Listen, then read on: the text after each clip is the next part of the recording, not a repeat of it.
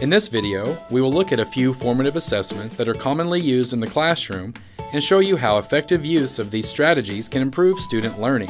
Formative assessments are embedded in a teacher's lesson and used to reveal the degree of understanding to both the student and the teacher. The teacher's instruction is then tailored to meet the needs based on the results of these assessments. The goal is not to assign a grade. Instead, students should be provided feedback and opportunities to improve their understanding.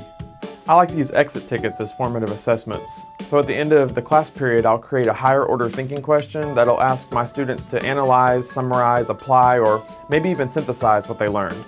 So as we're reading a novel in class, I might ask students to make an inference or make predictions about the plot or the characters in the novel. They'll record their responses on a sticky note or on an index card, and they'll turn it in as they leave. And before the next class, I'll read their responses, and that'll help me determine how I'll proceed from there.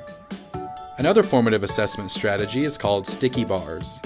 In my English class, I use sticky bars to assess students' needs when we're reading a novel. For instance, I'll ask students which literary element of the novel they feel most confident, maybe narrative structure, characterization, theme, or figurative language.